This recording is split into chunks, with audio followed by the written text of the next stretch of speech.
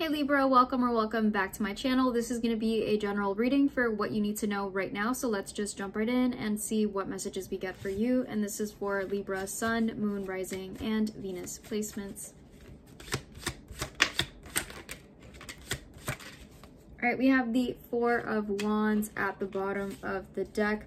I feel like there's a happy new beginning just around the corner. Honestly, I feel like this is something that you have maybe been kind of getting a feel for, like maybe in your meditations or in your visualizations, maybe even in your dreams. It's like there's something that you think about and you're like, it's almost here. I can almost see it.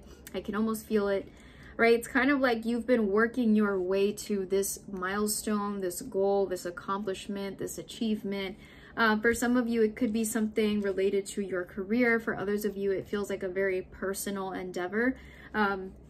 I feel like with that Four of Wands, sometimes it can feel like it takes, everything out of us to achieve what we want most. But I feel like for you, it's kind of like along the way, you've been able to, almost like acquire more love and appreciation for yourself and for your life. I kind of feel like there is a lot of different things happening right now where it's like you may feel as though you're really making amends or peace with the things of your past as you're getting ready to embrace new beginnings. I feel like with the Five of Cups and the Eight of Cups, it's like you're slowly walking away from all the things that used to hurt you, to the point where you're looking back to some of these memories and saying, you know what, that doesn't even bother me anymore. That doesn't hurt me anymore. I don't even feel anything, right? It's like you are really making peace with your past. And I feel like the only way that somebody does that is when they have committed to themselves fully and they say, I'm going to treat myself the way that I deserve to be treated, So if we are constantly thinking about the past, we're constantly imposing pain onto ourselves, and that's not really loving ourselves the way that we deserve. So for you, it really feels like it's been a subconscious kind of like shift where you have just started to let go of all of these things, and you're not putting the blame on the past or on anything or anyone. You're just saying, I'm just walking away from it. I just no longer resonate with that. I no longer connect to that. I no longer label that, right? So for a lot of you, you could even be, recognizing this in your relationships where maybe some people that used to kind of make you feel something, you look at them now and you're just like, you know what? I don't feel anything. I'm focusing on the future so much more that doesn't even touch me. So we have the Knight of Cups and the Wheel of Fortune. And I feel like this is where things are changing. I feel like with the Knight of Cups is you're slowly really getting close to something. That Wheel of Fortune is confirmation that it is going to happen very soon and it's going to be great. But right now, it's almost like the universe wants to stop you where you're at because you seem to be truly in the middle of the two stages, right? The two chapters. It's like you're walking away and at the same time looking forward to the future. So you're in this very beautiful, sweet middle ground of this journey or this, transition. And I don't really know how to describe it. What is that phase of our lives when we're slowly walking away from our past and embracing the future? I don't know if there's a name for that right now that I can think of that is unique, but I definitely feel like you are there. All right, let's clarify the Eight of Cups. Eight of Pentacles. Yeah, you've been working really hard on your future, on your success, on your financial abundance and independence. We have the Knight of Wands, the Nine of Wands, and the Eight of Pentacles. Sorry, Nine of Pentacles. So right there, I kind of feel like with that Knight of Wands, this is you putting all of your effort to get through a situation that maybe is connected to your past. I feel like you're really making the last and final adjustments to whatever this is so that you no longer have to think about it. So that is no longer a part of your life and it can truly stay in the past. And with this Eight of Pentacles at the bottom of the deck, whatever it is that you're working on, you're really close to finishing it. You're close to completing it. You're so close that part of you is already thinking, okay, well, what am I going to do next?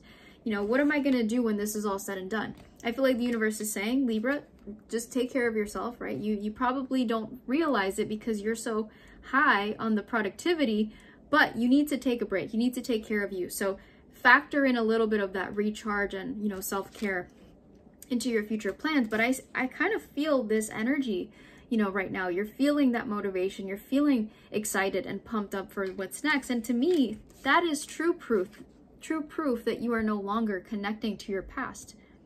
We cannot be this excited about the future when we're still reminiscing and constantly thinking about stuff that we've been through. And a lot of you may not even realize that. So I feel like the universe is saying, Libra, give yourself credit because you're not there anymore. All right, let's clarify the Wheel of Fortune.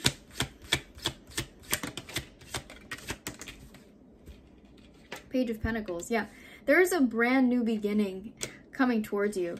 There's an opportunity or an offer that you will be either offered or invited to, or asked to join, or there's something that you're going to look at and you're going to say, you know what, I can see myself doing that, or I can see myself being a part of that, or working there, or, you know, seeing this through.